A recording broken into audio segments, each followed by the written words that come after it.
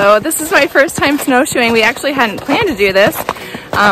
We gave a gift at Christmas time to all our family members of ice skating through the woods up here in Muskegon State Park, and it's too warm today. So instead, we had the option of cross-country skiing or snowshoeing, and just based on how warm it's going to get today, we decided to go ahead and snowshoe. So this is my first time doing this, and man is it fun. And the weather is just beautiful today. It's the end of February.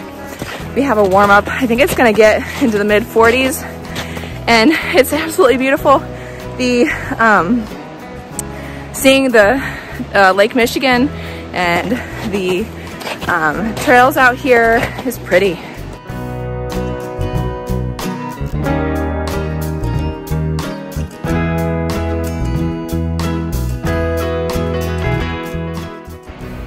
This is the outlook from the Highland Loop Trail of Lake Michigan. And then it just hikes down that way, down the hill. I see that.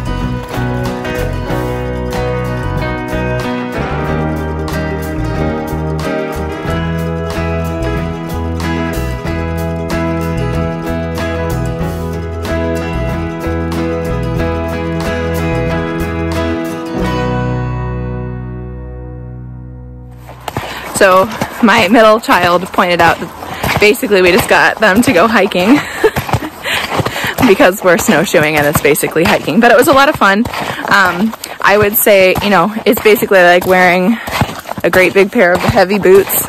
The trails here are really nicely groomed in some areas, and in some areas it's a little tougher. The trail was fun. They have 4 different loops.